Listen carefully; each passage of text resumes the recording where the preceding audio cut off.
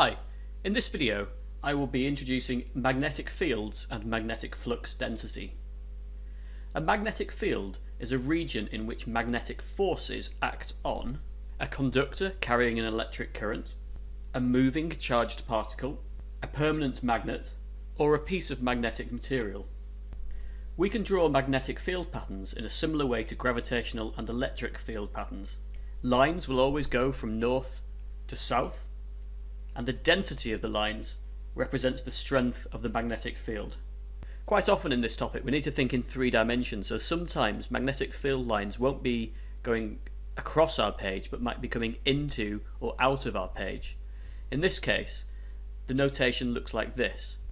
A dot with a circle around it represents a magnetic field line that is coming out of the page towards you, and a cross with a circle around it represents a magnetic field line that is going into the page, away from you. You should think of these like the head of an arrow that's coming towards you, or the feathers at the tail of an arrow moving away from you. Earlier I mentioned that a current carrying conductor in a magnetic field experiences a force.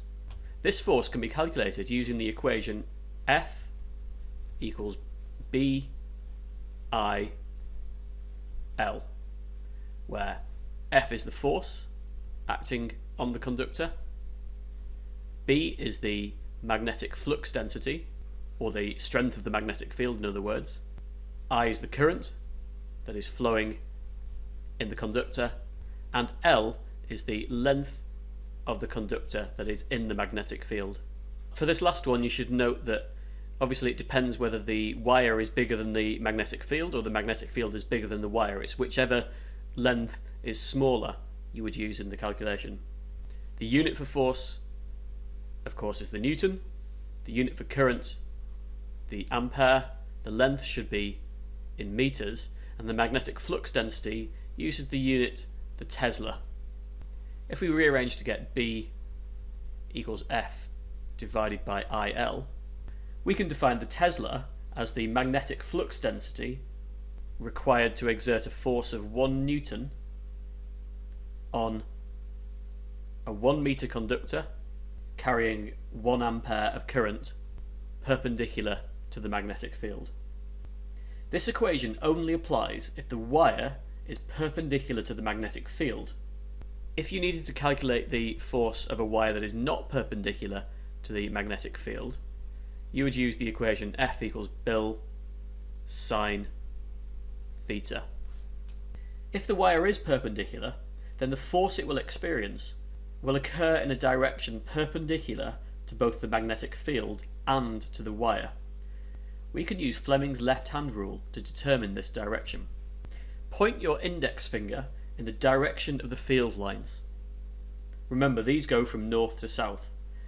Your middle finger you need to point in the direction of the current flow. Note that this is the direction of the conventional current, not the direction of the electron flow. This little detail will be important when we consider particles in magnetic fields in a later video. If we point our first finger in the direction of the field and our second finger in the direction of the current, then our thumb will tell us the direction of thrust or motion or force. Let's finish with a quick example.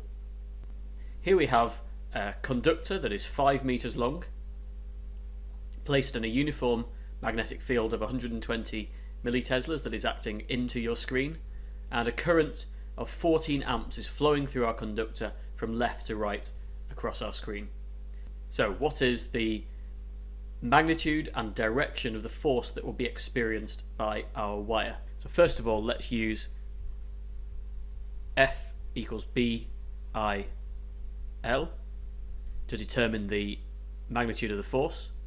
So the magnetic field strength is 120 milliteslas, so 120 times 10 to the minus 3, multiplied by the current of 14 amps, multiplied by the length of the conductor in the magnetic field, which is 5 meters.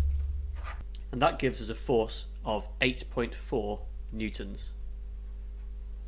Now, which direction is the force acting in? For this we need to use Fleming's left-hand rule.